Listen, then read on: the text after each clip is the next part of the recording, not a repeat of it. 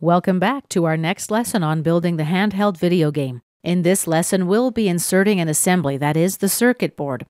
Let's begin by hiding the top housing so we can see the interior of our model.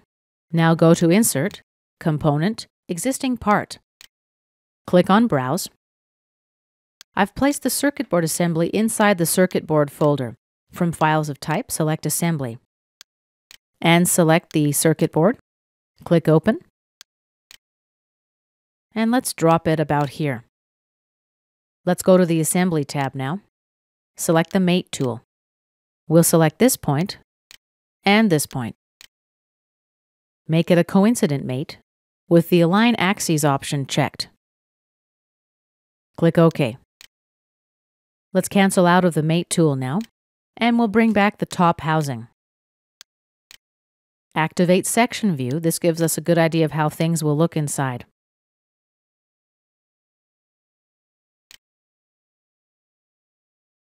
I see a problem here. Let's zoom in to get a better look. The LCD display and the top cover intersect with each other. We can tell that it's 1 mm, but if you're not sure and you'll need to measure, you go to the Evaluate tab and activate the Measure tool. Select this edge, and then this edge. The callout displays the distance between the two selections, 1 mm.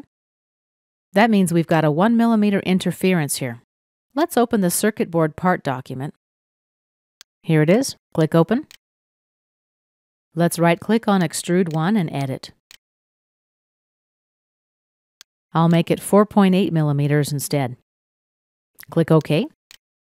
Let's save our part. Then we'll return to the assembly. Window, Assembly. Do we want to rebuild? Yes. And as you see, we've got a gap between the top housing and the LCD display. I've got a few words for a situation like this. Of course, we're able to resolve it in a few different ways. One option would be to bring the entire LCD assembly down. A second option could be to redesign the top cover here, and then to bring this face up a little bit. A third option, and what I did here, was to bring down the LCD display. I didn't change the actual design of the display. The extrude is only a representation of the LCD display, you remember. What I did was bring the LCD display closer to the PC board. This situation is going to depend upon external factors in reality. For example, the circuit board may have already been designed elsewhere, and you may have no control over its shape.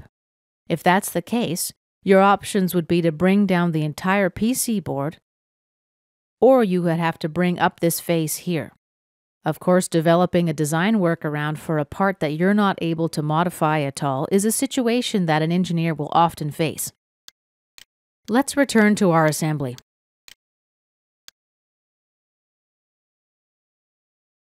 Everything else seems to be fine, so let's cancel out of Section View. Now let's take a detailed look in Hidden Lines Visible mode.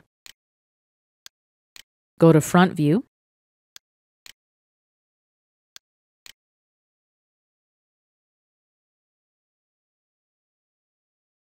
Looks all right. Everything seems to be in place. And let's go back to Shaded with Edges mode. And let's hide the top housing. Right-click, Hide. Oops, let's try that again. Right-click and Hide Component. Let's change the color of the circuit board components now. Right-click, Appearance. Let's go to LCD.